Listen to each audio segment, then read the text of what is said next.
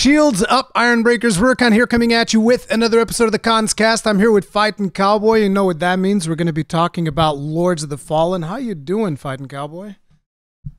Sleepy. I bet you are. Sleepy, yeah. You've been recording Lords of the Fallen like an absolute madman, I've seen. I have. I'm done the Let's Play. I need to start on the walkthrough, but I'm having thoughts about that we can discuss since we get into the thick of things. But yeah, I mean, Let's Play's done. I got a build video done. I plan on getting my review done probably either later today or tomorrow. So it's lots of content. I'm not gonna be able to hit that embargo. As a matter of fact, by the time that this goes up, the review embargo will have lifted. But I mean, you to be fair, you could have hit it, but you decided to preserve your experience until launch.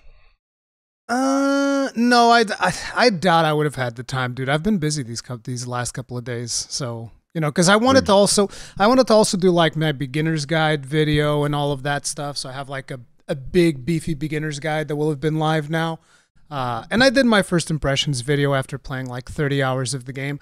Like, you know, I lost a save file, right? Yeah, but I mean, to be fair, that starter area takes like 3 hours.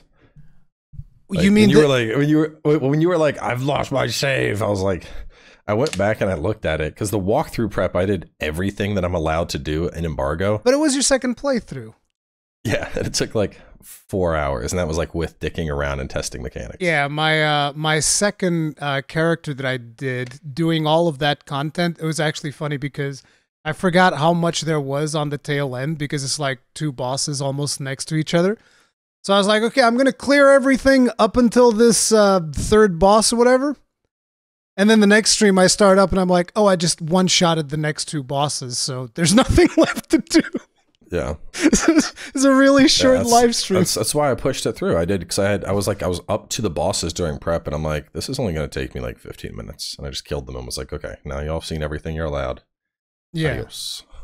Yeah. But it's interesting because this game, and this is something that I wanted to get into because there's been that whole discussion about, oh, the game looks clunky, the game looks floaty. And listen, here's where I'm coming in from this. I think that when you first start playing the game, because I believe you had like, did you get flown out or something, or did you go to an event or something where you played before?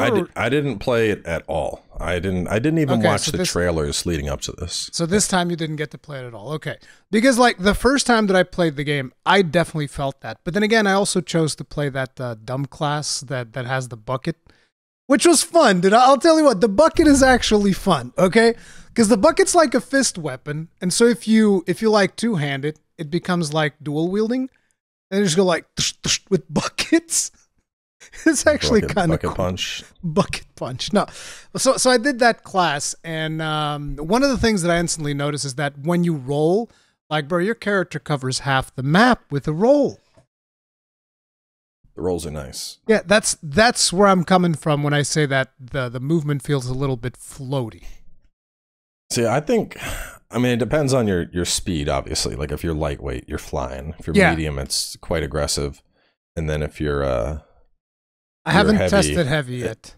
A heavy is like a dolphin dive. You like, and then, but I think a part of it was the last game had you know, such a clunky Souls stigma around it. Yeah. That with this one, they're like, all right, you're gonna run fast as fuck. You're gonna roll fast as fuck. Like, because the running speed in this game, the first insane, time I started, I know, it's so nice. I'm like, I'm Jimmy Quickfeet. Look at me go, like just zipping around and everything. Which, I mean, you need it to run some of these distances. But I don't know. I think when I very first started playing, the only thing I felt was clunky was the Umbral mechanic. And that was just a matter of it clicking. Once it clicks, I think it becomes natural. But like the first couple hours, getting used to switching between regular and Umbral and finding when you can leave Umbral and using it for exploration.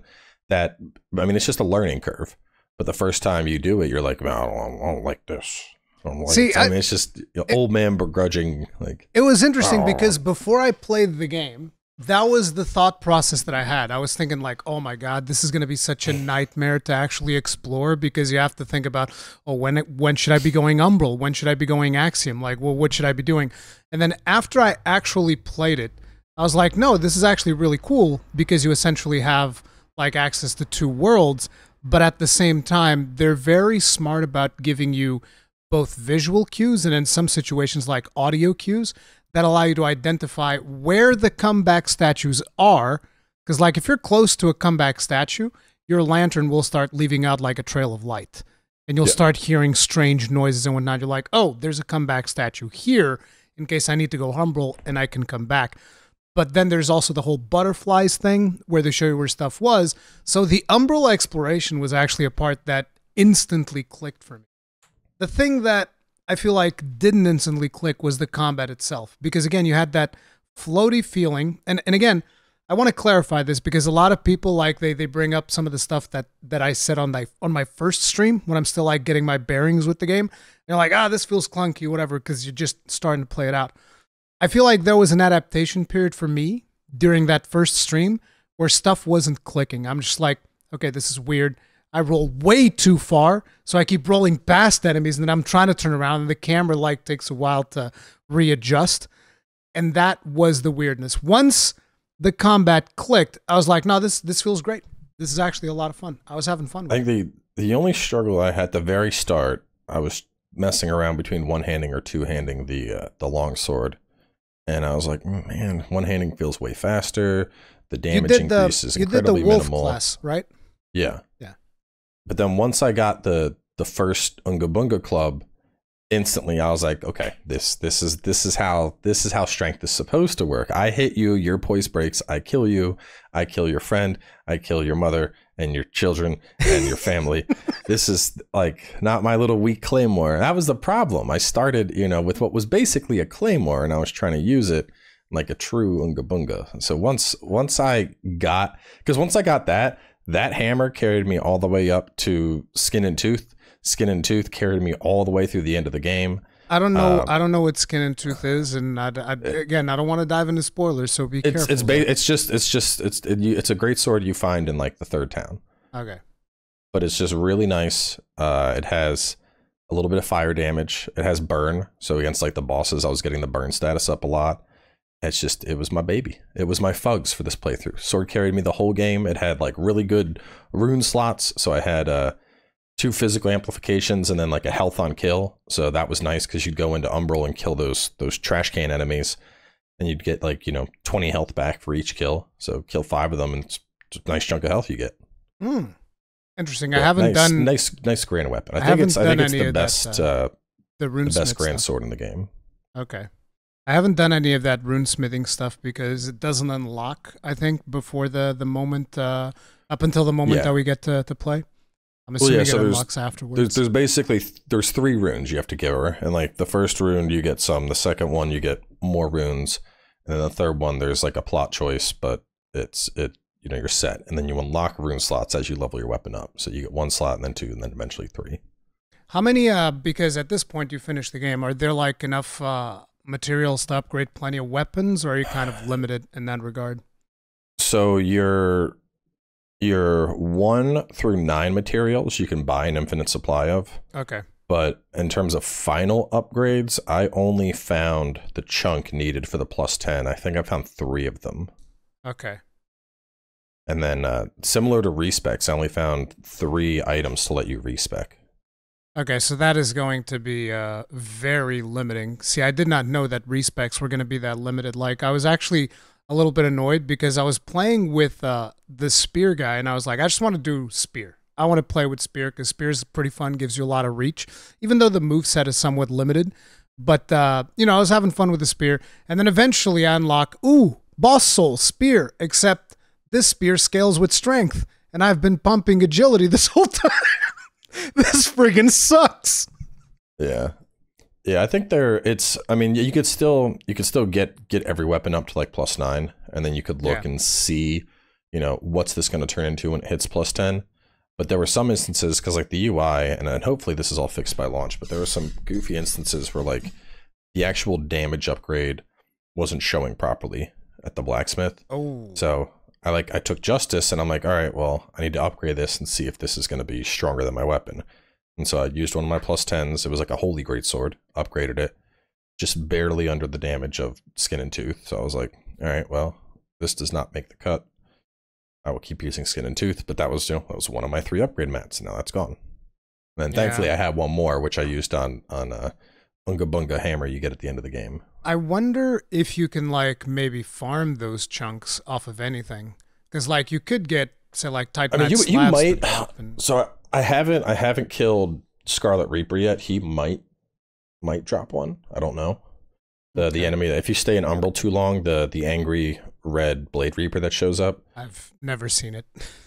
It's basically the like, you've been here too long, I'm here to kill you guy, but you can beat him.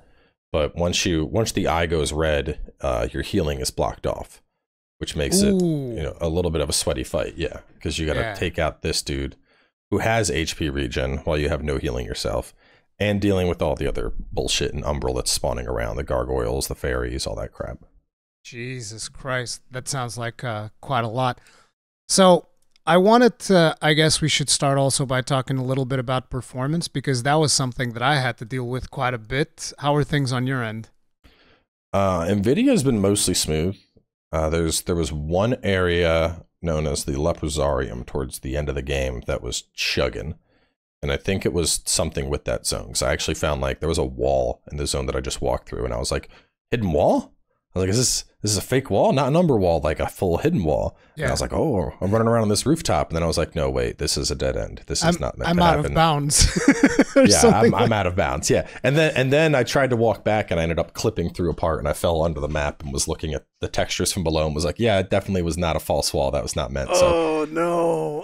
I think I think there was some fuckery in that zone. You know, obviously I told the devs about all this, so I'm sure they're chugging along to try and patch all this stuff. I've heard console performance is rough. I haven't tried console, but I've heard it's not the smoothest. It's interesting. I've heard the opposite. I've heard people in my comments have been saying, "Oh, dude, people playing on PS5, it's great, it's fantastic." And as a matter of fact, I had this comment that I just had to highlight on Twitter. I saw it.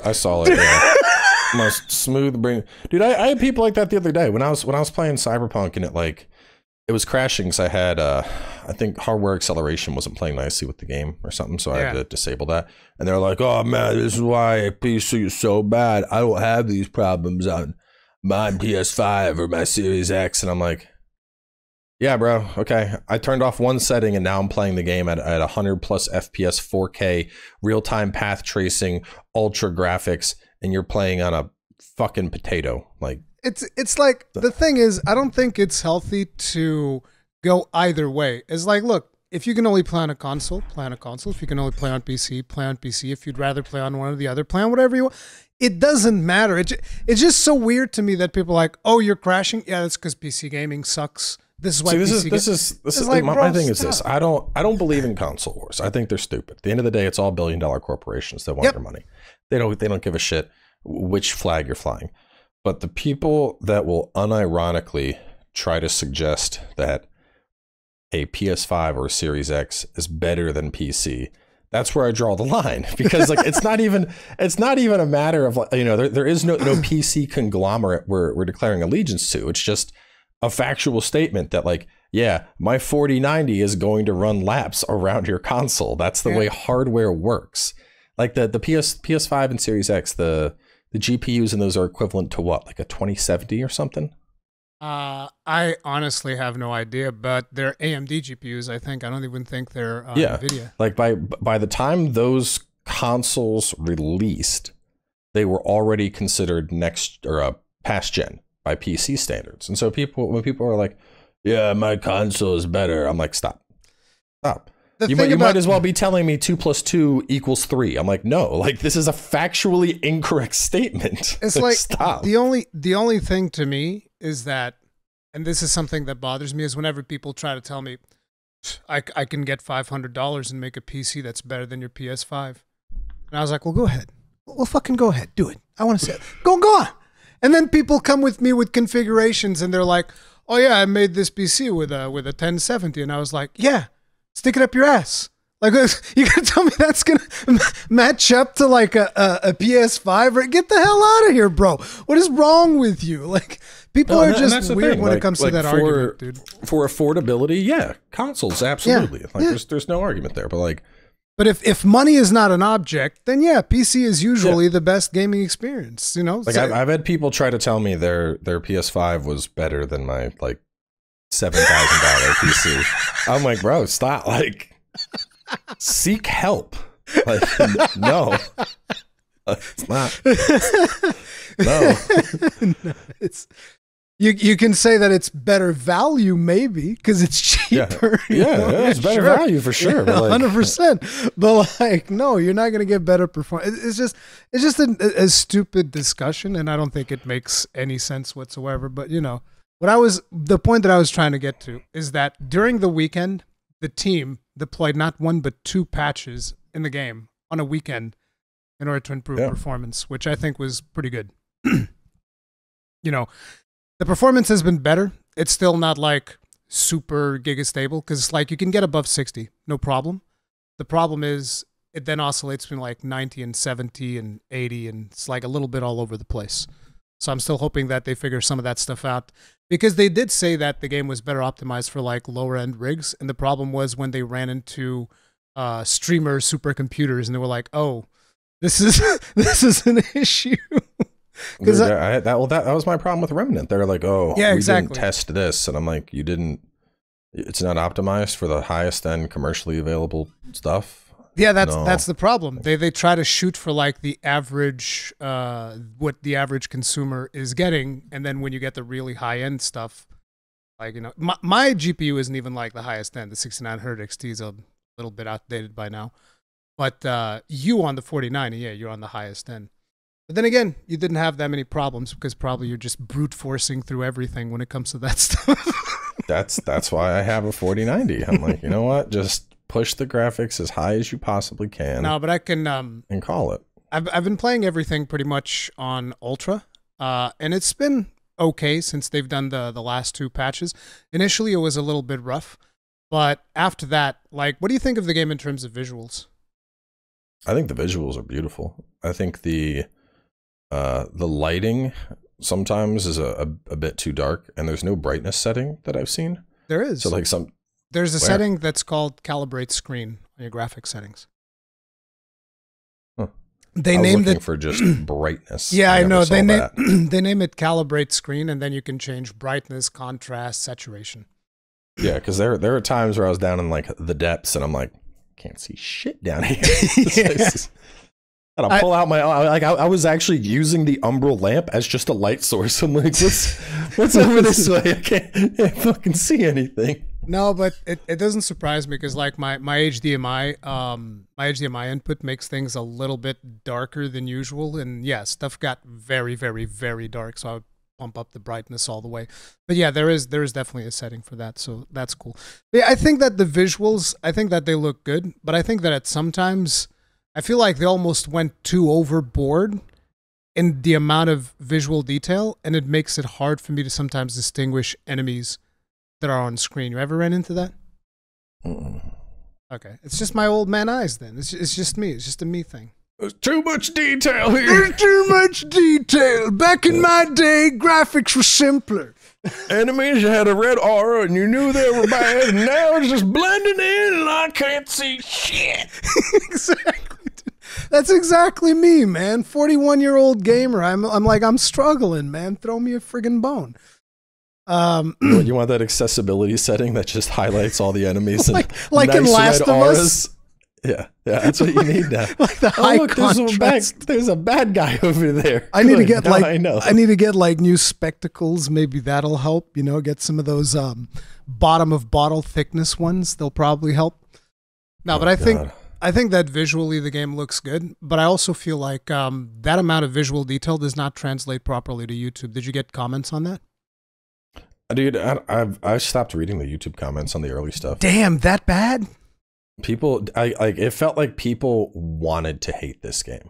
Yep, I got that vibe as well. I definitely got that vibe as well. People. I mean, you had your trash can comments, so they're just like, game is shit, and that was it. No other thing. But then like some people, the thing that's crazy to me, I had a ton of people show up and they're like, this is a huge downgrade from what we saw. And I'm like, what are you talking about? And everyone would talk about like either a GameSpot or an IGN video from the preview that happened back in August. And I'm watching the video side by side with my own gameplay of that zone, and I'm like, this is literally identical. I think one of the issues that happen is that one of the first zones that you get, which is called Pilgrim's Perch. Yeah. The moment that you step outside, it starts raining, and raining just completely destroys the YouTube compression algorithm. It just destroys it. Like, it just destroys quality. The area that preview footage was in was like the approach to Kalrath. So basically the transition from zone 2 to zone 3.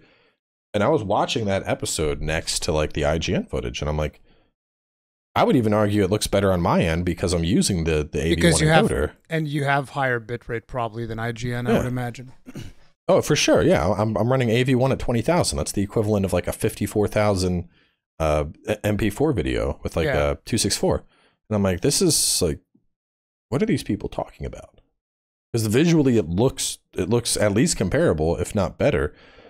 But I don't know. It's what I'm telling you. I think that in a lot of situations, probably some people are watching it like 720p, right? Yeah, and they're like, this looks blurry. That algorithm is going to mess with you specifically because of the amount of detail that is on screen at any given time. There's just tons and tons of detail. It has to blur stuff out. And then it starts blurring stuff out. And if you turn your camera a little bit too fast, everything gets like Vaseline all over.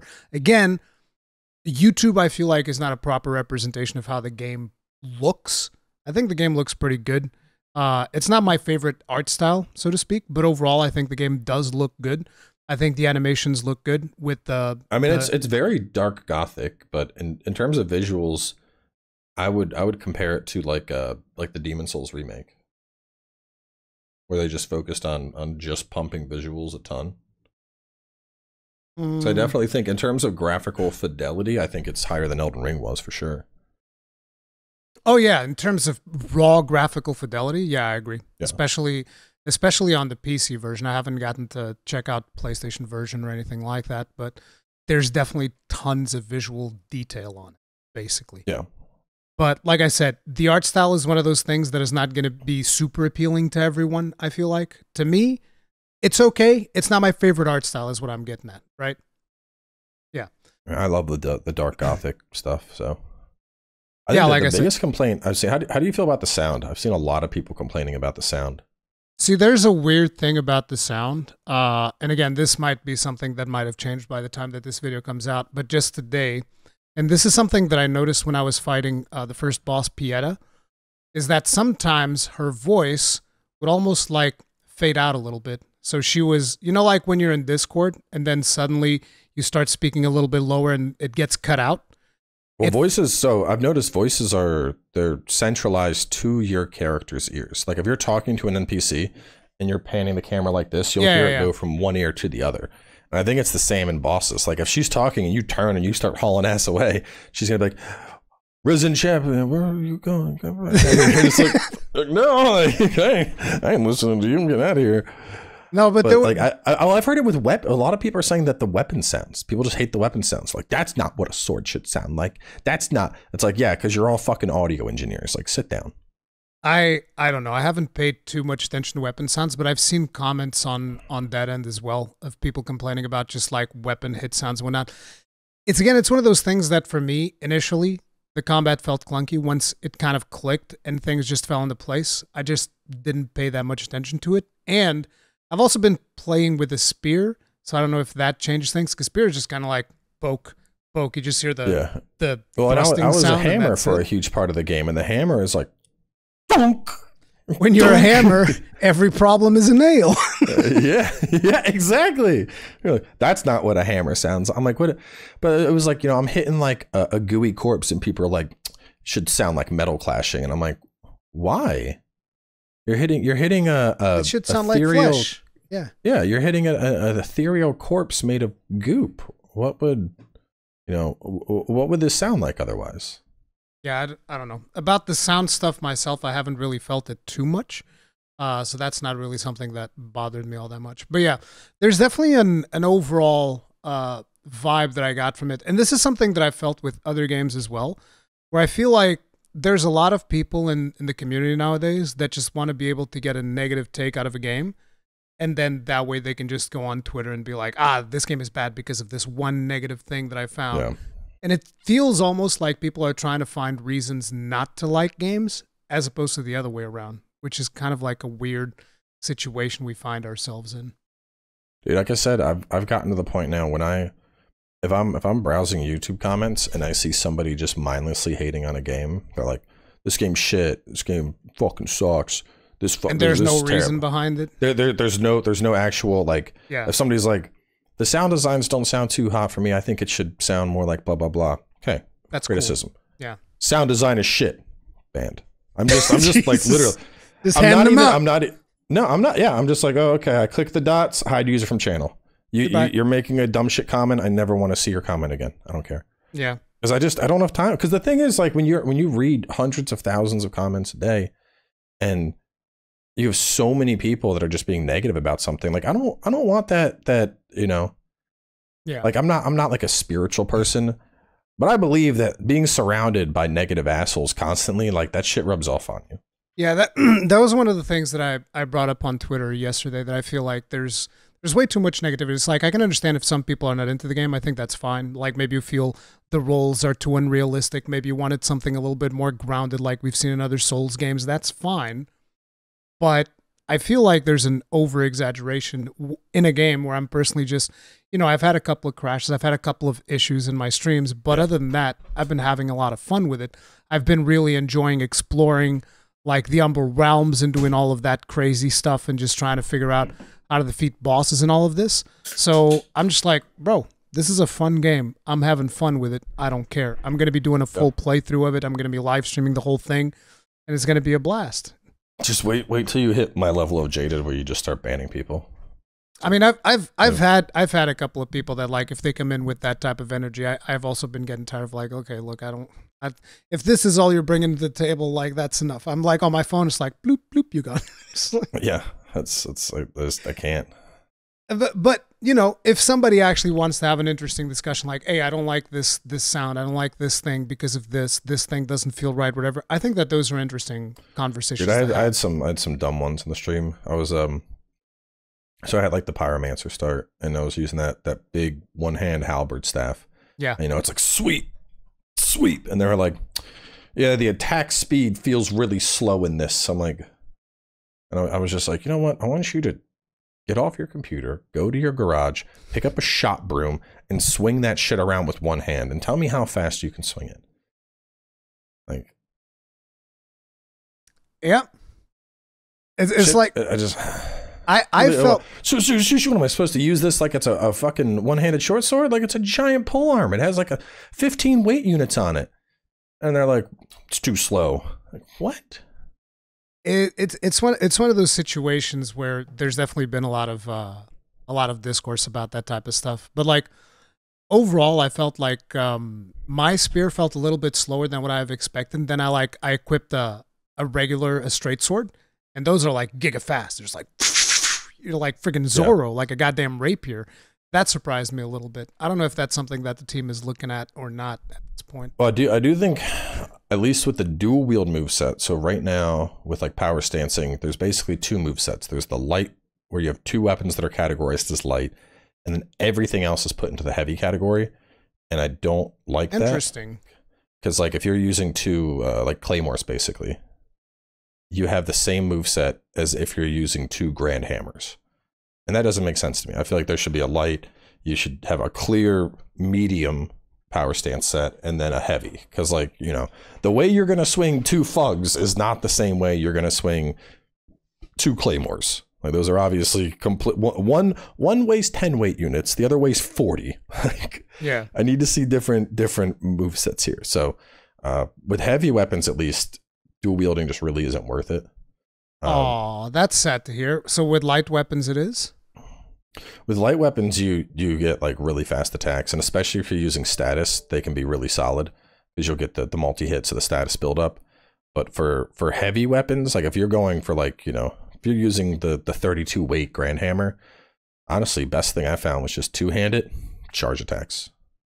Charged heavies, because the hammer in particular, you, like, wind back and you have a huge forward lunge with it.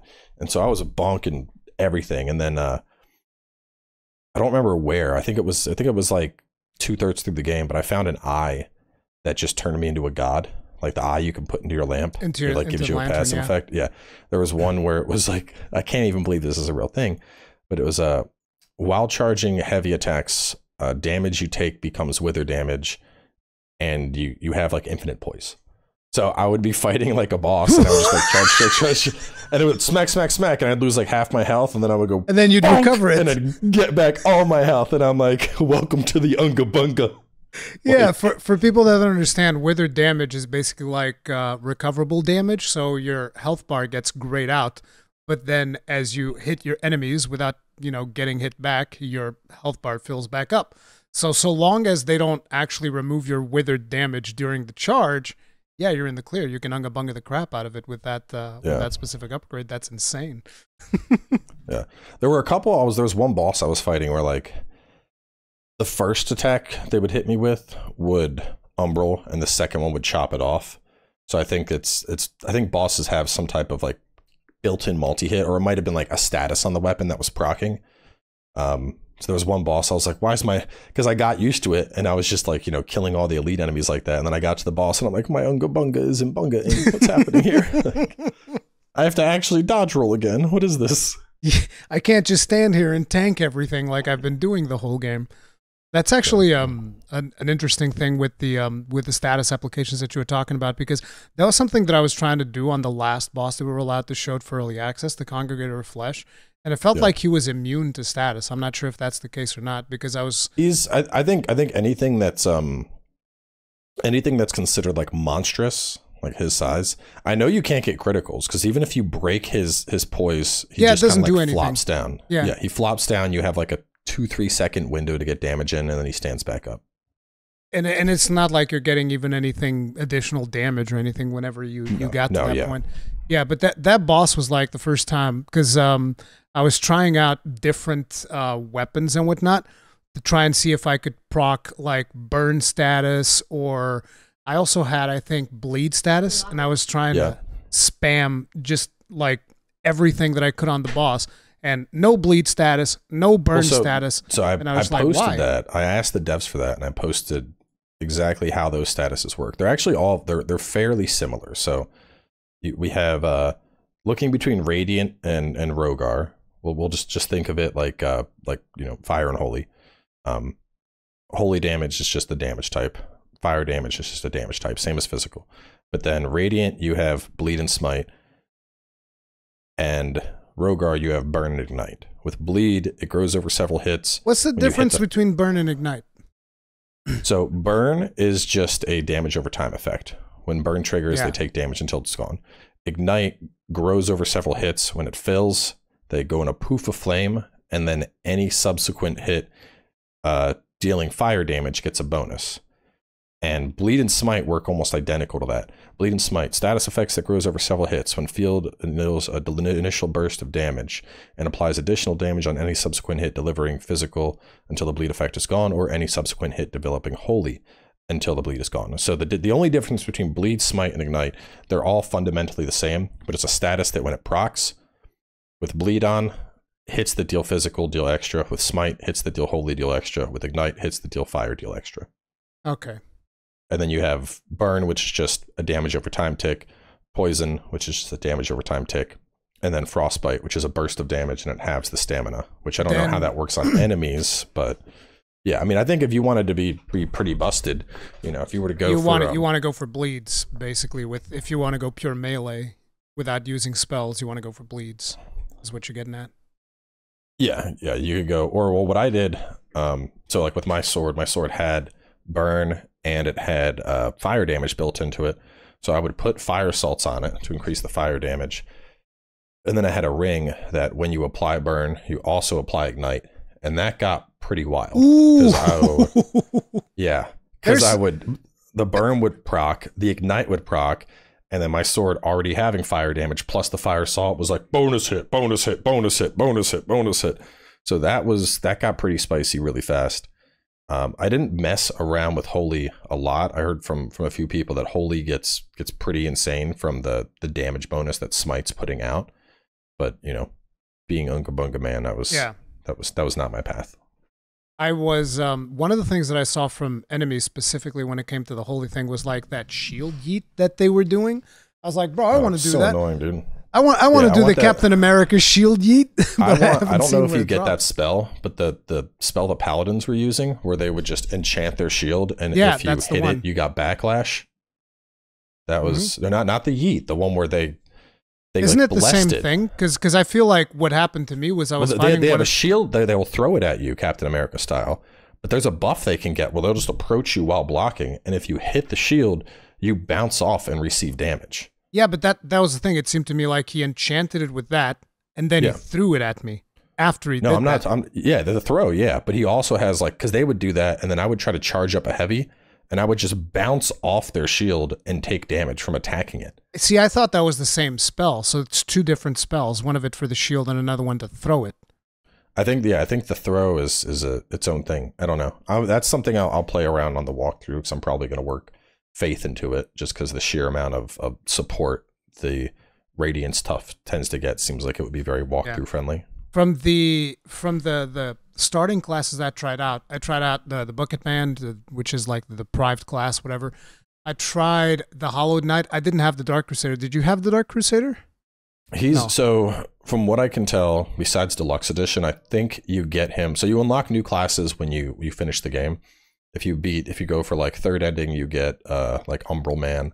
If you go for, I got the first ending, so I got like Orion Preacher Man, and it's like a starting class. I could boot it up and check. I think it has like a halberd and some casting stuff. Okay, that's not the Aureus Preacher, because Aureus Preacher is already it's like a different Aureus Preacher. Hang on. Okay. I'll pull it up in the background and I'll tell you exactly what it is. Yeah, but and like I'm pretty sure Dark Crusader is the bad guy ending. You unlock him. So depending on what ending you get, you just unlock a new starting class, which at the end of the day doesn't really matter. It doesn't matter that much. It's just a weird thing that they've locked it behind the Deluxe Edition. But to be honest, between this and doing the stuff that a lot of people have been doing, which is like, oh, we charge you like $20 extra for the Deluxe Edition, and you can play like 3 or 4 days early or whatever. I don't like that.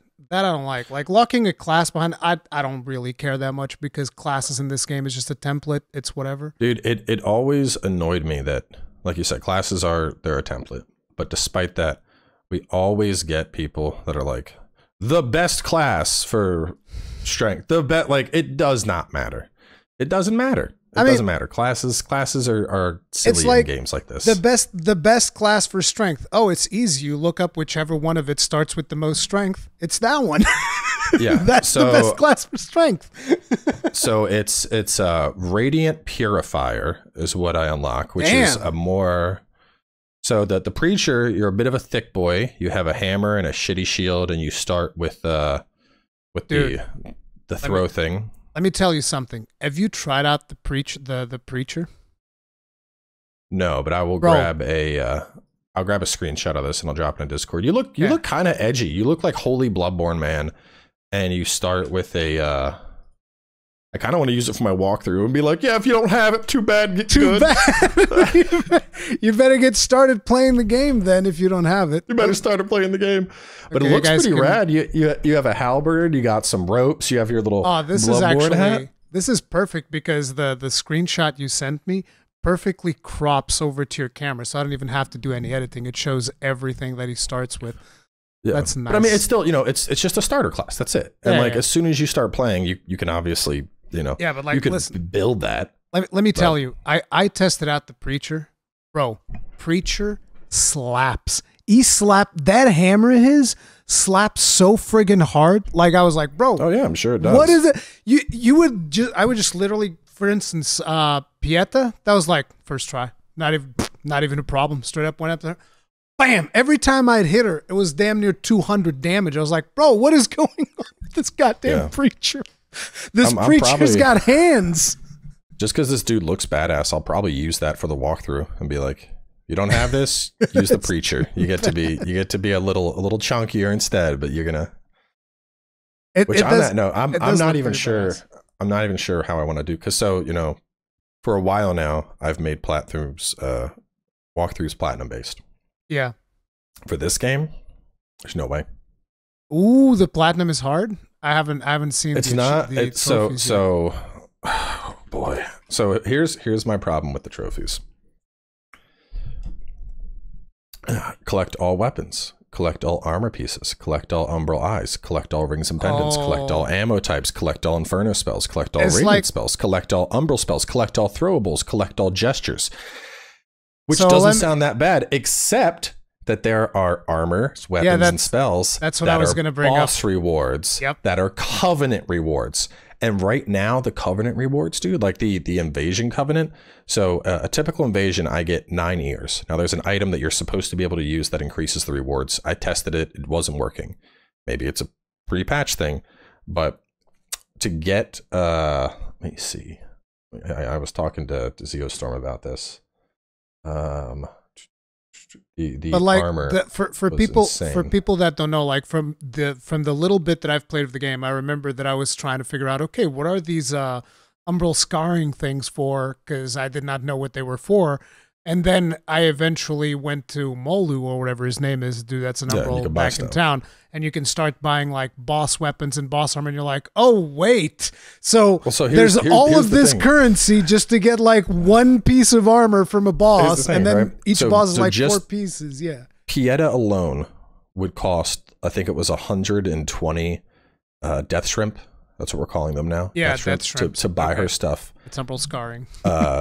Judge Cleric costs roughly 140 to buy all their stuff. Endgame, you only have about 200 of them. Ooh. Now there are some things like fighting the Red Reaper that shows up, which sucks. You get, I think it's like 25 or 30 for killing him. So yeah, you could farm him a bunch and eventually have stuff to earn it. But that's not where it stops. A build to farm that guy then. Yeah. Then, invasion. I kill somebody, I get 9 severed hands from them. 9 for one successful invasion. Guess how much the invader chest piece costs? I have no idea. 750. See, you say that, and I already know that like Ouroboros and Peeve are like, "Let's go!" They're like all excited. See, that's the thing. So, but that's just the chest. That's only the chest. There's the helm. There's the legs. There's the gloves. That's 84 invasions that are successful to get one piece of armor, and then there's also the armor from the co-op covenant. Oh yeah, because that was one of the things that I was telling people while I was streaming. I was like, bro, there's 4 different currencies on here besides vigor. There's like the eyes, the ears, the hands, and whatever else there was. The other thing, the umbral scars, all of these things. There's a bunch of different stuff for you to collect. Yeah, to get those all armor trophies is going to be just an absolutely insane lift. Like, I'm gonna actually, when embargo's down, I'm gonna put a poll on the channel and be like, I'm doing a walkthrough. It's not gonna be platinum, but I'll get you through the game. And if people are on board with that, I'll do it. But like, dude, there's no way. There's absolutely no way. There's too much, is what you're thinking. Yeah. You know, I actually welcome back to episode 100, where we're farming ears for another 4 hours today. You know that I actually got platinum in Lies of P. I was just like, I didn't want to go through it again. I didn't like, it felt like health pools in New Game Plus got pretty outrageous. They did.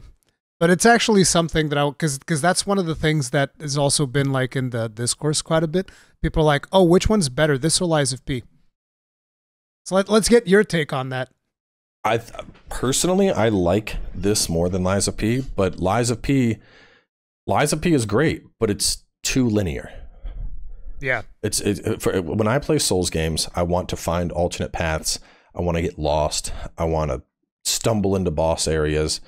Lies of P I mean, despite the fact that it is one of the harder Souls likes, I think, at the same time, it's very much like baby's first Souls game, TM. Because the boss areas, here's your summon right before the boss. Here's your shortcut right before the boss. You know, it just, there's a lot of things Lies of P does that makes it more accessible to people new to the genre. But like, you're never going to get lost wandering in Lies of P. It's always very clear. Like, keep going this way, keep going this way, keep going this way. This one is more interconnected world, Dark Souls style almost. Yeah, yeah, and you will, bro. I've been talking to other people that are playing through for the embargo, like other reviewers, and they're like, "Hey, where do you go?" Yeah, like, I've seen those where do you in go? Discord. A lot of people that are completely lost, and I was like, "Oh, this is gonna be great when I'm streaming the game and I get lost." And I'm gonna be like, "Well, guys, I don't know what I'm gonna do now. I guess I'll just message Cowboys. Yeah, time hey, Cowboys, where am I gonna go now?" Which is like, that's kind of why I want to do a walkthrough, because people are gonna get lost 100%. But like, dude, but I think that's actually a good thing. The point that you have multiple paths that you can explore. I see that as a plus. I absolutely like that. There is, I will say, there's one instance where, basically after the 5th beacon, it's like time to make your way to the final boss, and you see a new beacon pop up in the distance, and you're like, that's where I got to go, and you're like, no fucking idea where this is at. So I spent like an hour going between regions. Like, is the beacon? Okay, no, the beacon's not over here. Is the beacon over here? No, what's good? This one's locked up. Okay, it's probably attached to this. And then I had to like backtrack my way, and I finally found it. But like the cutscene is just, you just see a beacon off in the distance, and you're like, okay, like where's that at? There should be like the final beacon is lit off in the blah blah blah blah. Go, Dark Crusader. Finish the battle or something. Yeah, but they don't tell you where it is. No, yeah, you're just wandering, finding this shit. There's other shit, man. There's shit I found after I wrapped up my playthrough. I found a whole invader area that I missed before. I mean, because there was a lot of time I wasn't in Umbral, and I found a whole mini zone with a vestige and a lamp upgrade from rerunning through areas in Umbral, because there were bosses where I did not die. And if I had died, I would have seen this path. But since I didn't, I was like, let's go. Boss fight done, baby. On my way to the next thing. And didn't even realize there were alternate paths there. That doesn't surprise me, because on my first run, I also missed a ton of stuff. Which then when I was on the second run, I was like, oh, let me actually go this way, because I didn't go this way the other time. And I was like, wait a minute, this circles all the way back around. There's a new area in here. There's like a puzzle section, which is when I started messaging you, and I was like, hey, dude, did you find like this catalyst thing? I want to make sure that you knew all about the crazy stuff. Yeah, there's a lot that people are gonna absolutely get lost in this game. Like it's I will say the interconnectivity always, like there would be times where I'm like, where does this go? And then I'm like, oh, I'm back at the hub. Oh, okay, all right, yeah, nice, I like that. Like just the connections between zones, which is needed because, and I guess this is, it's not really spoilery, but careful. New game plus in this game. Oh, it's gonna hit hard, is what you're saying? There are no vestiges in New Game Plus. You have to refine them, or they're just no vestiges at all? You can only make your own with seedlings. Oh crap. So for people that don't know, seedlings is basically something that you can do like a temporary bonfire. So what Cowboy is saying is that you can't teleport the different bonfires. You have to run the whole way, which would probably explain why your character runs so friggin' fast. Yeah, and you can only have one seedling at a time. Yeah, you can only have, and so it's consumables. You're gonna have to figure out a way to farm the damn things. Oh, you can buy them from Dude. Oh, you can buy. Oh, right, you can buy it from Molu. Molu sells them for like 2,500 things or whatever. I think. So you'll need to regularly be like, time to go to Malu and load up on 5 seedlings and I don't gradually progress through the zones. That doesn't seem very appealing, personally. For like, it seems like a weird thing, because usually in New Game Plus, you want to go even faster than you did in normal game. I mean, to be fair, once you know the routes and the shortcuts, you can burn through it pretty fast. But like, if you're trying to, there's a lot of like, for example, there's one quest where it's like you get so the dude that wants you to collect the items, the preacher guy. Mm-hmm. So you get his first quest chain is all Pilgrim's Perch. You get his stuff, right? Then after that, you need to find him something in like the 3rd zone. Then after that, you need to find him something in like the 4th zone. Then you have to like talk to him hidden somewhere in the 4th zone. Then you need to talk to him in like a different hidden zone. And so like post game, I was like trying to wrap up some quest lines to make sure all the steps worked. And I was going all over the map finding this dude's locations. And without vestiges. Yeah. That's exactly what I'm saying. It feels like a really weird decision that for New Game Plus you don't get Vestiges. If shortcuts, I will say this, if shortcuts stay unlocked in New Game Plus, that would alleviate some of the burden. I don't think they do, though. I'm guessing you still need to progress. You have to unlock the shortcuts still? Damn. Probably. I don't know. I haven't done New Game Plus yet. Just because I was like, I wanted to continue exploring stuff on my main save before forcing myself into that New Game Plus. But yeah, man, no Vestiges is rough. It feels like such a weird decision not to have Vestiges in New Game Plus. It seems like very much let's cater to the hardcore Souls people. More like let's cater to speedrunners. Here you go, speedrun this. Yeah. I mean, speedrunners and your New Game Plus 7 players, they'll probably end up enjoying it because it's definitely an extra challenge. Yeah. Personally, I ain't about that life.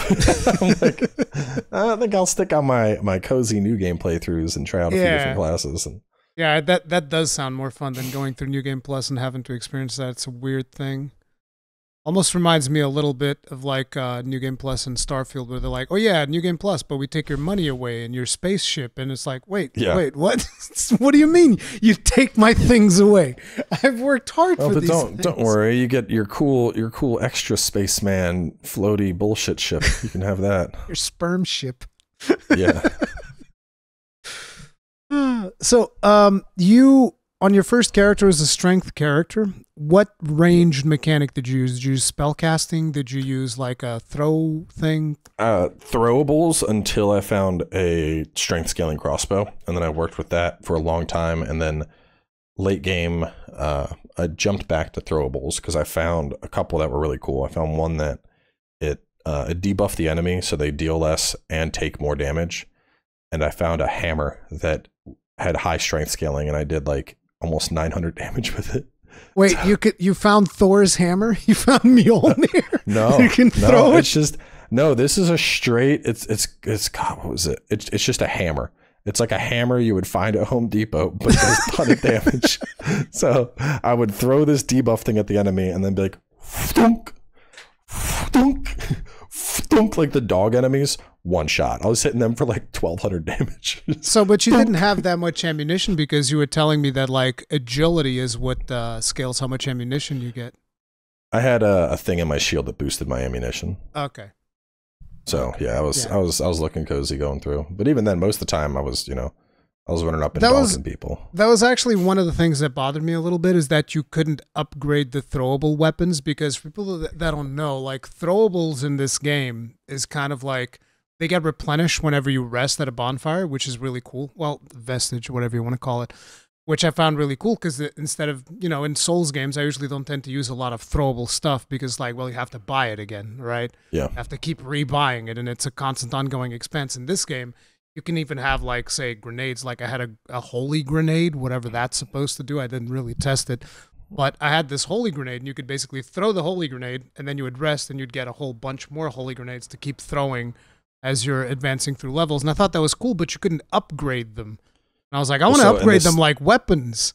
This is why I swapped to the crossbow. The crossbow I could upgrade. Because you could upgrade. But once you get to like the halfway mark through the game, you start finding like you go from bloodied hatchet to enhanced bloody hatchet, and the damage jumps from like 200 to like 600. The base hammer deals like 200 damage. The upgraded hammer deals like 800 damage. So once you start, from what I can tell, that there's feels an like a version. That feels like a huge jump. Like there should be something in between almost. Well, there is the crossbow. Okay, fine. Yeah. And what I like about the crossbows too is the different arrows. Like I had like the explosive arrow, I had like the wither arrow, the holy arrow. Yeah. So yeah, but the throwables, that was definitely a nice thing. Obviously, if you're a caster, you're not throwing, you're casting instead. But I thought that was nice to give my beefy boy a way to do some damage from range. And that is a cool thing as well, because ranged weapons when it comes to this game is you can have the throwables, you can have bow, you can have crossbow, whatever, or you can use a javelins. Spell tool. Yeah, I was using javelins for a while, but you can also just have a spell tool, and that takes up your range slot, and that's kind of like how you cast spells. You have the spell tool on there, and then instead of having an ammunition counter, you have a mana gauge that dictates how many spells you can cast. Yeah. And the really cool thing is that you can equip like 4 spells at once and have them all available at the tap of a button. I guess you didn't experiment with that much with that because you're playing strength. No, I did. I mean, in my the prep, I'm doing a caster. Okay. So I was messing around with it. Early on, the spells are obviously kind of limited. But late game, I've seen some spells that I'm like, I want to try that. I'm probably gonna actually go split scaling because I want to try out all the Umbral spells. Umbral? Yeah. Yeah. There's that one. It's like vomit body parts at an enemy, and I'm like, vomit body parts. Let's go. I want to see what this does. Literally blowing chunks in the game. Yeah. Well, it's from the Flesh Congregator. He has an Umbral spell that's like vomit flesh and body parts, and I'm like, I saw that spell. I don't remember it saying vomit, but okay, I guess that's what that. I remember seeing like some spew body parts. Whatever. Oh, okay, see, it doesn't say vomit. Same difference. You're just throwing blood and bones and shit. I'm like, that was neat. Vomiting undead corpses. Okay. Yeah. No, I think that spellcasting is going to be particularly interesting in this game. Did you find like ways to recover your mana besides using the little mana clusters that you can get and buy? Yeah. Oh, you get runes where you get mana back on every hit you do. Oh. Yeah, so like stuff that you slot into your weapon and you can get mana back.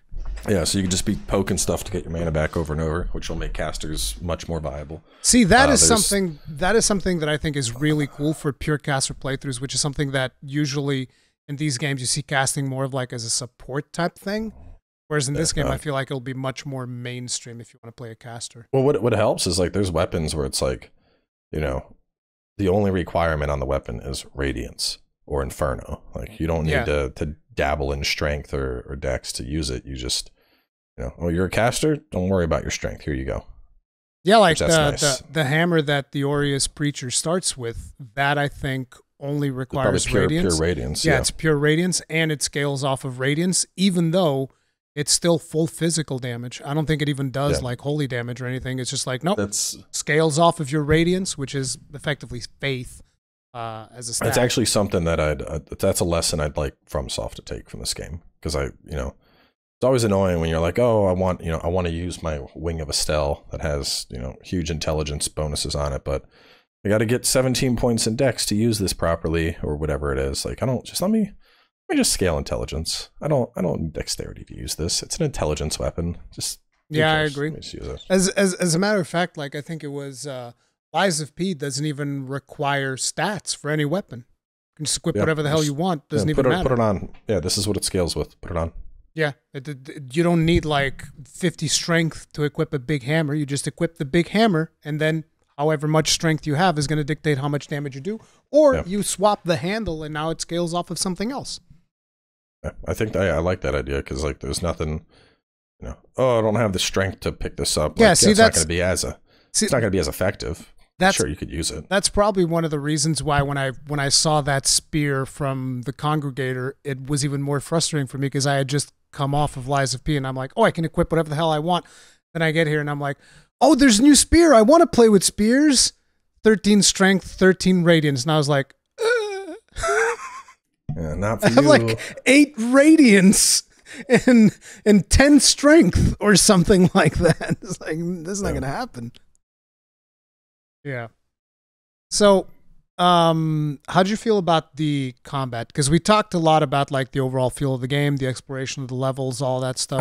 I like the combat. I think it felt pretty good, especially when you start working in your like when you're rotating, like you're hitting stuff with melee, swapping, throwing a hammer at somebody, switching to Umbral, yank a guy off a cliff, switch back to the hammer, hit this guy over in the range. Like rotating between stuff felt good. Yanking a guy off a cliff. What exactly do you mean by that? That might be a mechanic that I haven't tried out yet. Soul rip. Yeah, you can soul rip, but you said you yeet him off of a cliff.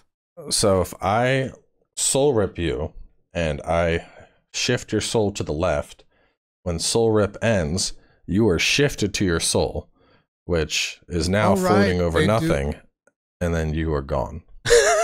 Right, because they do get like magnetized towards the soul thing. Yeah. So like all the big guys, the cage heads, the Unger Bunger Paladin Mans. Yeah, I was off a cliff. experimenting with the soul thing, because you actually have a special execution that you can do with the lantern. Yeah, I got it. But you need to like fully break their wither gauge, which I'm assuming it's going to be way easier with a hammer, because with the spear that thing deals like no wither damage at all. My charge R2 attack deals 2,500 damage. Okay. he's just thinking how much he pokes for. See the wheels turning. I'm hitting right now for 180 damage on a good day. But I'm still very early on. My pokey stick's only at +2. There's time for it to grow still. No, strength in this game is strong for sure. Like you bonk. Yeah, agility feels like it just gives you more versatility for how much you can yeet stuff at enemies, which is also cool. Yeah. Yeah, because you can there were a couple of people where I'd soul rip into the hammer, and my hammer had a little bit of wither damage on it, so it would auto combo into the soul execution. Yeah. You explode their soul out of them. Is there any other advantage to the soul execution, or is it just like, no, it's just the special animation, that's it? Do you get like additional soulflay charges or something like that?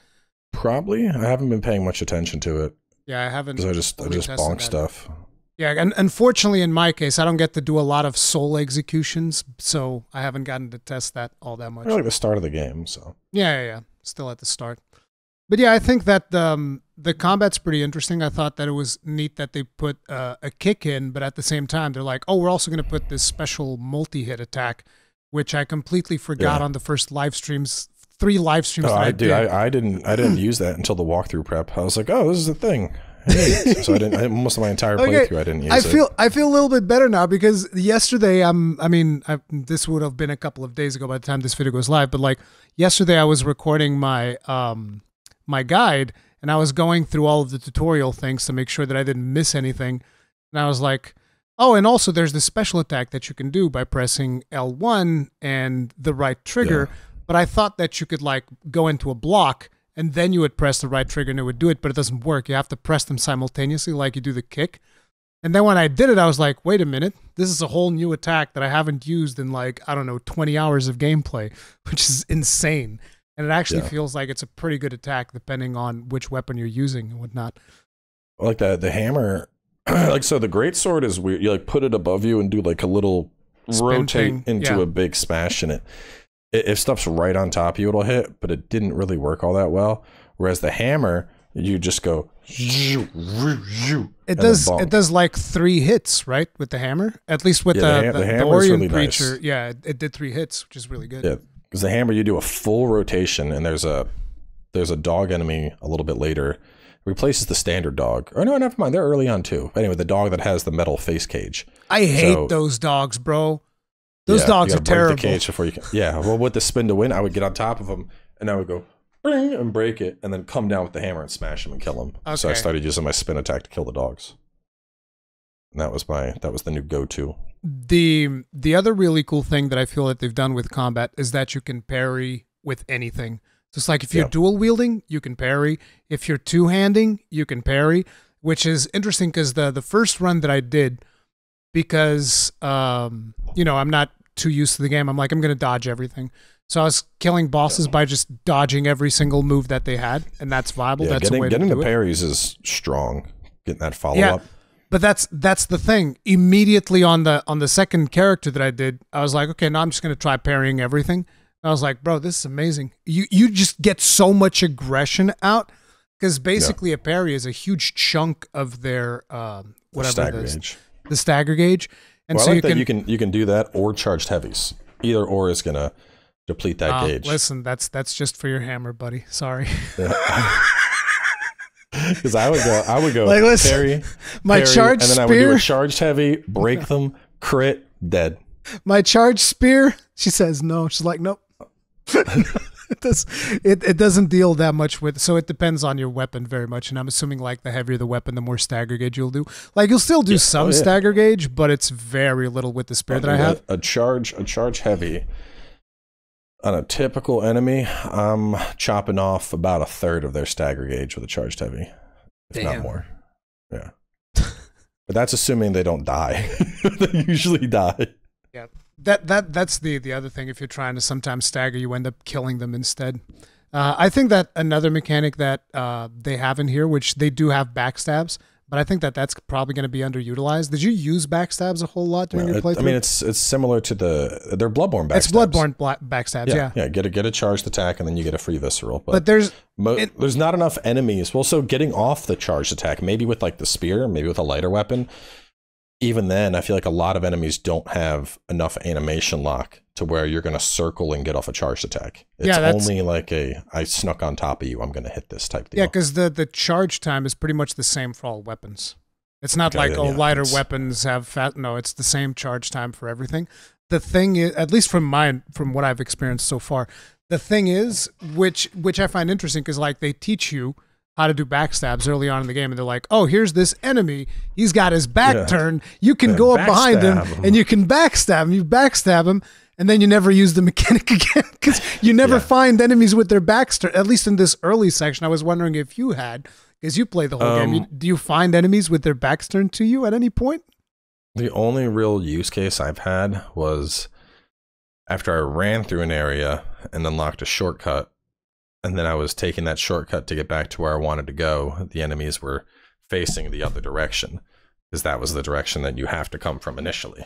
So I could get a free backstab on one, and then, kill the rest. There's a couple. There's a couple where like you'll see an enemy kind of slowly pathing and looking around, and you might be able to do it. But most of the time, I was just like, I'm just gonna run up and smack you. I mean, strength in this game is even more Unga Bunga than it is in Souls. Like I was smacking shit. Did you ever find like a 100% physical block shield? No. The highest I think I saw. I'm gonna throw a number. I would assume it would be like 60% would be like the highest. It's 70. I can check. I didn't miss by much. I didn't miss by much. Yeah, that's because there were two shields that I remember. There's one from like the final boss, and there's one that I found down in the depths that's crazy strong, but has like absolutely insane weight. Let me pull up. I'm gonna pull up and look at these real fast. The thing about shields is also that they require you basically need, if you want to have a shield and you want to actually block, you're going to need to not only have a shield with high block chance, but on top of it, you're going to have to wear some armor, because the more armor you have, the less chip damage you're going to take, or wither damage, because whenever you block, you take wither damage, so that's damage that you can kind of like recover. But shields are... I think shields are insane in this game, to be honest. I might, for the walkthrough, I'll probably even recommend that people use like a shield and a one-hander. No. I'm not saying that shields are bad. I'm saying that they're not going to be what you expect, where you can just like hold it up like a wall and just block stuff like you would usually do. That's not going to be the strategy that you're going to be going for. I actually think that light shields make parrying significantly easier. I don't know if they have better... No, they do. They do. Light shields have better parry frames. They have better parry frames, yeah. Because like when I was making my beginner's guide, I was like, okay, guys, and now I'm going to show you how to parry using like two-handers, and I whiffed like two parries, and I was like, wow, parrying with shield is way easier. Because the Mornstead infantry guy that I started with, he has like a light shield, and that's why I just started practicing parrying, and I was like, oh, this feels great. So there's one I found called the Fulverano. That one's 73 physical, 61 stability, and it's pretty light. It's only at 18. There's one that's really good called Angel's Aegis. That's like 70 across the board, 72 stability. That's 28. You have one that you get earlier that weighs 40, but it's 72 physical, 74 stability. And then the final boss one is 80 physical, 78 stability, but that weighs a whopping 50 weight units, which is insane. Damn. Yeah, at 50, just for the sake of testing this. So if I were to put on the 50 weight unit one, you're instantly going to go into heavy encumbrance, I'm assuming, depending on your depending on how much endurance you have. I'd probably have to, let me see, what's a one-hander? Okay, so I could use a one-handed hammer with that shield and heavy head, arms, legs, and the heaviest chest I could use would be a light. Would actually be the werewolf armor, and I would still be at medium encumbrance. But yeah, if you wanted to run heavy with it, you're with a medium torso or above, you're going into the heavy category, and that's taking off your ranged and using thrown weapons. Damn. So yeah, there are some shields in there, but none of them have 100% physical block from what we've seen so far. Then no, I'm gonna go fight something with it while we're. God, this thing is huge. The shield. It's like if you were to take Havel's weapon and just turn it into a shield. Let's see what this block looks like. I mean, you do have Havel's shield. Just looks like a friggin' shovel, almost like the shovel of one of those industrial. What's interesting here is the. Oh, he did a grab attack. I'm going to take big damage here. No. So the shield though, it's not, you're not taking like the chip damage that you take, that relates to how much wither damage you're taking. Yes. Like it doesn't go through. So that's why I think shields would be super strong on a playthrough, because you would just block every single attack that comes your way and then just get in a quick follow-up. It consumes a ton of stamina. That's the problem. It's not super easy to block everything. I rarely go for full-on blocks. Usually I go for parries if I'm bringing out the shield. Yeah. Well, I mean, it would be a great shield only type thing. Because you'd have to, I mean, I can block a lot of attacks with the shield. Like I was just fighting, the dude I was doing this test with is a big old elite guy that uses a two-handed hammer. Let me see, just for the sake of testing. Let me, come on, hit me. So big hits, big hit. He did a big wind up hit. I'm down to half stamina after taking like 4 or 5 huge hits from this guy. Yeah, but that's it's regenerating back though. Yeah, but that's an in-game shield. So at the very beginning, I think you're gonna be a little bit more conditioned when it comes to that stuff. But the interesting thing is that it does make shields like a little bit different than what you would expect. It's not just that passive thing. Well, I'm just going to bring up a shield, block everything. It's more so use it for parry, use it situationally. You're not going to be traditional sword and board guy, so to speak. I've been using them mostly for parrying, and it's been pretty friggin' effective. Even on bosses. Like, I was actually trying to parry the Congregator of Flesh, but I don't think you can. At least it didn't feel like you could. So even using a lighter heavy shield, it still felt pretty good. I think if you were to go Great Shield and then run a one-hander that's focused around status, you would probably do pretty well doing that, and then just block everything and then hit back. I don't know. From given that was like a minute long test, I do think that could work. So, your overall thoughts on the game now that you finished it? How did you like the whole experience? Because I know that you've been enjoying the game quite a bit, but like 4 out of 5. 4 out of 5, straight up. 4 out of 5. So you recommend it? Yeah.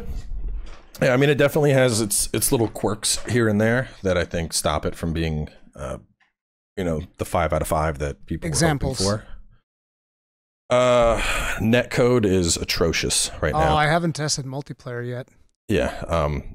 Multiplayer, like, so it's a case of like wins, like really good highs, but also really low lows. So for example, the game has like seamless co-op. The idea is if I join in your lobby, we just keep playing.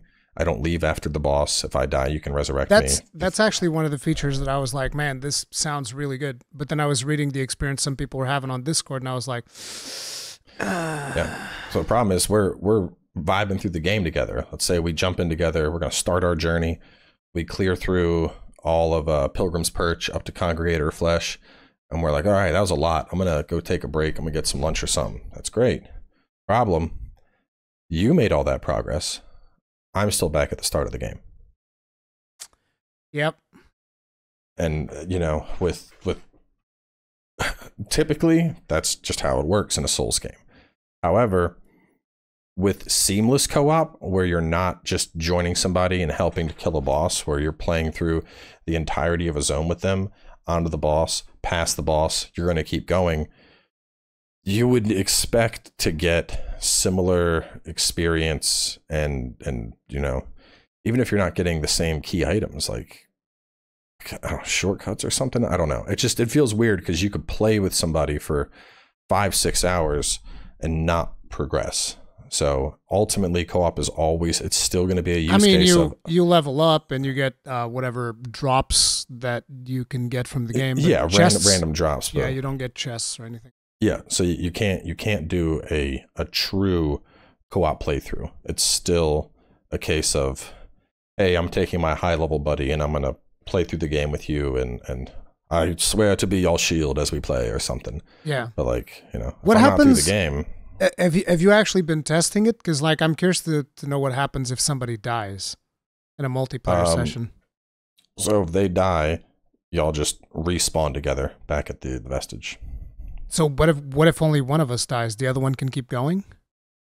If you die, well, so if I die, you can resurrect me. I have like a visage you can resurrect. I don't know if the host dies, what happens. I think if the host dies, it's just back to the visage. Okay. Yeah, no, it is. If the host dies, you're back to the visage. And so PvP right now, PvP is hot mess. Ooh. So there's downscaling, but from what I can tell, there's no connectivity. I ran into some dude the other day, Coop. What did he say? You mean there's no matchmaking? So he was like, hey, I think I invaded you, or because I'd used a moth to warp out, and the invasion triggered as I had already disappeared. So he invaded my world. I was fully invisible. And I was just chasing him around invisible with a hammer, which I got that in my build video, so it's really funny. But he brought a base. He took a brand new character and tried to invade, and invaded my level 114 ass up in the Abbey. Oh no. That sounds like a bad time. Yeah. And it's the same way. I invaded a couple people that were like Pilgrim's Perch starting the game. And here's my Giga Chad guy with his like hammer of 1,000 dooms and, you know, 9 100+ heals. And I'm just coming in like, there's one dude I invaded, and I guess he didn't notice he was invaded. He's running around fighting stuff. I just pull out the crossbow. I'm like, 400 damage shot, one shot, dude's dead. And I'm like, this is fucked. This is like, so. Pour one out for poor little Timmy, who's just like learning how to play the game in Pilgrim's Reach. It's one tap by Cowboy. Dude, it was, yeah, so. You did that dirty, dude. That's not right. I mean, to be fair, the multiplayer action said slaughter lamp bearer. I was just following instructions. Slaughter lamp bearer. But yeah, so multiplayer is going to be, I mean, and given right now there's extremes because it's right now there's the second wave of content creators and people in the, you know, at the end of the game like me. Maybe with more people there's matchmaking. But right now, that's also what I'm thinking. Potentially right now they just have open matchmaking for the sake of people being able to do lobbies and whatnot. I hope so, man, because it's brutal. It's brutal. A level 1. You can soul rip in PvP. Oh no, you soul rip people off of cliffs? I had this dude that was like stutter stepping, and just so the poise in PvP is whacked out. Like I was trying to swing my big hammer and the dude was interrupting me with a one-handed mace, and I was like, this fucking sucks. And I was like, I can't, like I would go to swing and he would just go attack, and then he would back away, attack and back away, and I'm like, this fucking try hard, I swear to God. And then he kept doing it, and eventually I was just like, you know what? And he was like, huh? Yeet! Boosh! And I was like, get fucked, idiot. That was so frustrating. That's gotta, I gotta try out the tactic of like yeeting people off of cliffs, because I could be yeeting those dudes with the spiky heads because they're annoying as hell to deal with. That's how you beat them. You yeet them. Yeah. That rhymed. I didn't even mean it to, but that was good, yeah. How do you beat them? You yeet them. You yeet them off of cliffs. Damn it. Yeah. I gotta make like a guide for that now, on top of the other guide that I already did. So, you know, highs and lows, like, it's cool that I can just invade from the hub and it's going to invade anywhere in the world. It's not so cool that I'm invading a low-level dude and bullying him. It's cool that we have super seamless co-op. It's not cool that I can play with a buddy for 10 hours, but I get no real progress from doing so. I mean, you get those coins to get the armor and whatnot. Yeah, I only got to earn 750 of them now. Well, there you go. You need to help 70 friends or something. Yeah, like that stuff. The the Covenant rewards are super high. Other little things like, I mean, I get the whole thing of Souls games is the obscurity, but times where it's like I unlock the final boss and you just see a beacon, but then you're wandering for an hour because the game, nothing, at least in Souls, like, when you get the bell towers, you see like the seals removing, the golden door seals moving. Yeah, like, yeah, yeah. Okay, I gotta go there. Supposed to go there now, yeah. Yeah, and that's all. Even if it just give me a glimpse. Showed a better, yeah, because what you actually see, so you like light the final tower, and then from where you're at, you just see a new light go off that's out in the distance, like 5 miles away. No clue where it's at. You don't get a map or anything, like a map being like, this area. So you're just like, where the fuck's that? And then you're just left wandering. Which, it's so, and it's weird because sometimes the game does give you feedback. Like at the start, cleanse the 5 beacons. But then there's like that, and you're like, where does, like, I haven't met anybody that just figured out where to go for the final boss. Everyone has been like, hey, where does this go? Where do I go? What do I do next? Like, he's just lost. Which, I mean, it's good, but just a pinch more feedback would be helpful. Like, for example, after you get through your 3rd beacon, let me see, there's 3 beacons you can do. No, hang on. There's 2 early beacons. After you get past those, you need to use your bell keys for another one, but it's just like a note, right? So you find one note, guy mentions, go by the windmill. Great, go by the windmill, found my way. The other note mentions, go through the bell door, went there, found my way. But then you get to the boss, the final boss, once again, nothing. So just kind of, that little area where it was missing a little bit of feedback. Other stuff, there were some UI issues. Like, yeah, you were telling me the upgrades and whatnot, they wouldn't show the proper next level of proper numbers. When you're putting runes into your weapon, the damage of that rune isn't shown in your weapon DPS, so I had to just equip different combinations of runes and R1 an enemy over and over again to figure out what was the best rune setup. Just weird stuff like that. Like, why not just see hey, your damage is not 861 now, it's 891. The first thing that I felt was kind of weird was, how you can go to the screen where you see your stats? And I go in there, and the first thing that I'm thinking is like, okay, what button do I have to press to scroll over to the stats? Yeah, to see what there's nothing. And I was like, nothing. Bro, that's why I was asking you, like, hey, listen, my ammunition's going off the charts. This is great. Why? Is it because I'm leveling up? And then you told me, oh, it's agility. Agility increases it. And I was like, I didn't know. Like, why was that? Yeah, and that's the thing. It's little things, little feedback elements that are usually present in other Souls games that aren't present here. And like, I like obscurity as much as the next guy, but still, you want feedback about stuff.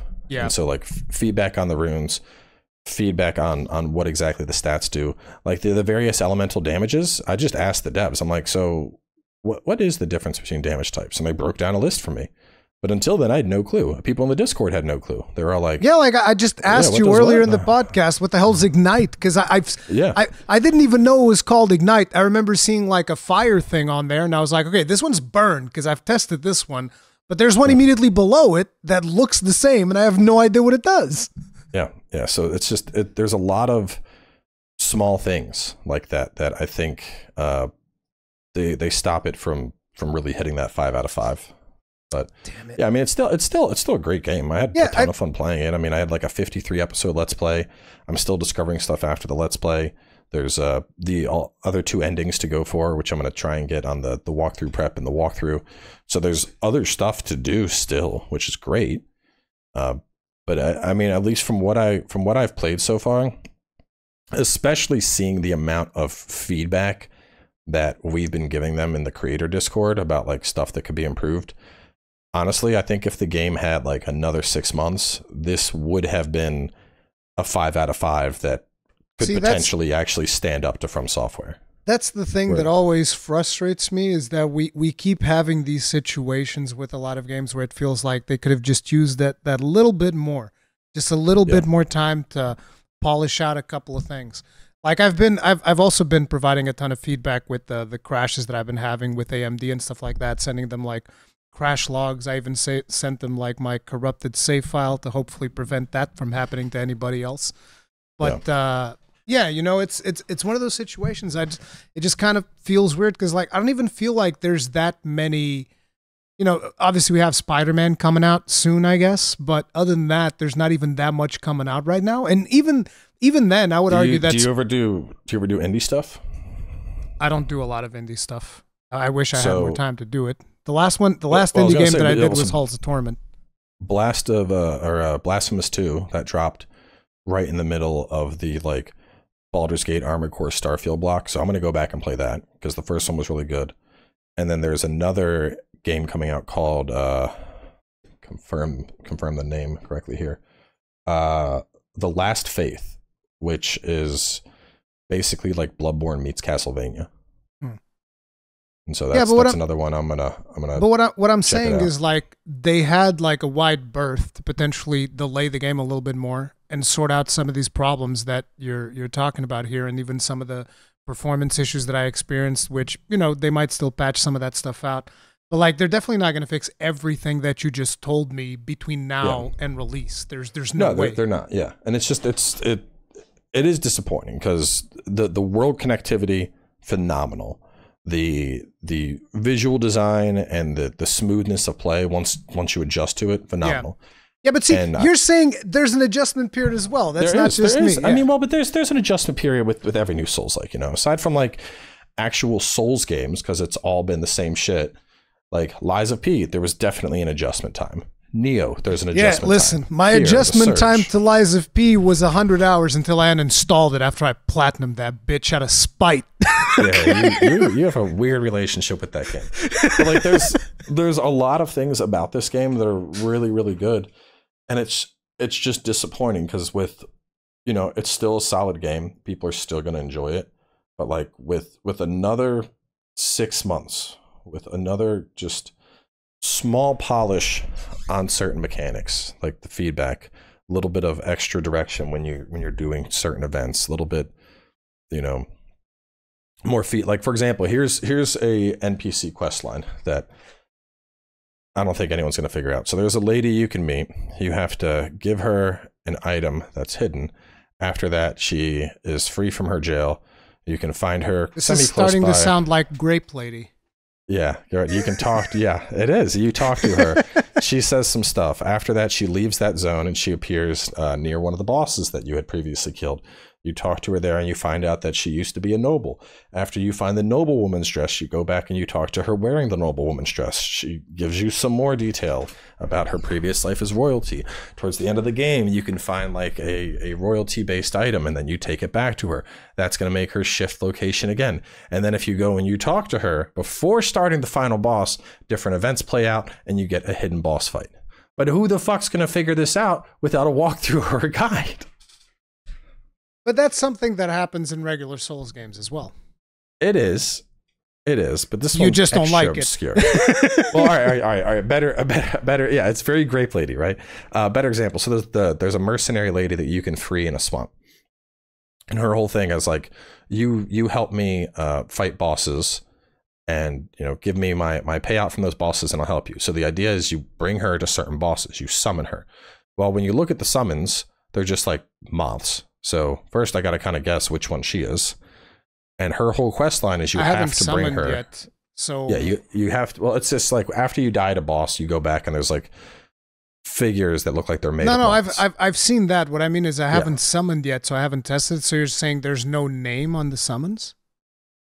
I'm trying to remember. I don't recall if there is. There might be. I haven't summoned a lot, but anyway. So point is you need to bring her along to certain bosses. After those bosses, you have to go back to the NPC, give her the money or whatever she wants, And if you do a boss and then don't talk to her afterwards, she gets all pissy with you. And so you get like one freebie. But if you do it a second time, summon her to a boss and not give her her reward, she'll end up attacking you. But until you die at a boss, you can't summon. So you would have to purposefully die to each boss. Weird that you have to at die least in order to once. summon. Yeah, you would have to die once to see if this is a boss that has that lady so that you can summon. That's another example. Yeah, that is a weird one. There's a trophy. Listen, stop around spoiling quests. Okay? It's just weird, but there's another one around getting a certain NPC to help in the fight against the Light Reaper and get his revenge. All right. Basically, guy in the trailer, Paladin Isaac, the guy that dies at the start of the game. You can summon him and fight the Light Reaper with him, but you fight the Light Reaper a couple times throughout the game. If you kill the Light Reaper before the final encounter with him, you can never summon Isaac to fight the Light Reaper, and therefore you completely miss out on the quest of having Isaac assist against the Light Reaper and miss out on that trophy because you were too good and you killed the Light Reaper early. Yeah, there's a lot of situations there that definitely, I mean, when it comes to the obscurity of the quests, that's something that I'm a little bit more neutral on. I mean, depending, because I haven't experienced all the stuff that you have, but there's some of those that I'm a little bit more neutral on because I'm okay with missing out on some stuff first playthrough that you do. I don't think you have to figure out the whole game first time that you play it. It's whatever. Yeah. But the rest of the things, like some of the things that we were talking about, like more polish on the UI, the weird thing that you just said about, first you die and then you can summon on the boss. That's also kind of weird. It's a lot of weird stuff. It's a lot of little things that kind of get annoying. Because like one of the things that I really liked about it was the Umbral exploration, which is something that I thought was going to be annoying, but I ended up loving it. I was like, no, this is great. This is fantastic. It reminds me of Soul Reaver, which, you know, if you played Soul Reaver back in the day, you know, it is kind of like an interesting dynamic that you have there, and that's kind of cool. I also ended up enjoying the combat more than I thought I did after I acclimated to it. So there's definitely a lot of things that I'm enjoying, but it does feel like there's that air of, we blew our load a little bit too soon. This could have used a couple of more months in the oven. It's just I really wish publishers, I don't know if it's the publisher side thing or what is it. I really wish that this pressure would stop and just let them cook. Just let them cook until the meal is done and then serve us the meal so that we don't have to deal with this. Because like we keep having this type of stuff happening. We had it with Wild Hearts. We had it with Remnant 2. Now we have it with this. It's just frustrating because these are all good games, but they all have this thing where it does seem like they're getting released too soon. Well, and I don't know if I would put this at the same level as like Remnant 2 or Wild Hearts in terms of, because like at the Remnant 2 ran better for me than this. Like all the minor complaints I have aside, I still played through the entire game. Had an absolute blast. I'm gonna play through the entire game unless like I run into some 52 episode let's play. Yeah. So like I did not. By no means did I have a bad experience. I had a blast playing it. Yeah, it's like when it comes to these little things, they could have taken it to a 5 out of 5. When it comes to me, it's more so like unless something game breaking happens along the way, I'm also going to play through the whole thing, and I can already tell that I'm going to have a lot of fun from what I've seen so far. So it's just one of those things that I really wish that like just let the devs cook, just let them cook because they clearly know what they're doing. They're doing something cool here. Let them cook until the meal is done. Don't serve it to us like... Another one is so like, Here you go again. Well, no, but like improvement on weapon scaling. This is a radiant weapon. You don't need strength. You don't need dex. Just use your stuff. Use your radiance and you use it. Dope. Flat out improvement over FromSoft games. Hey, you get 3 respecs and 3 +10 items, and that's it. Good luck picking your favorite weapon. Yeah. That's shit. When you said that we saw that back in Bloodborne, and it sucked dick then.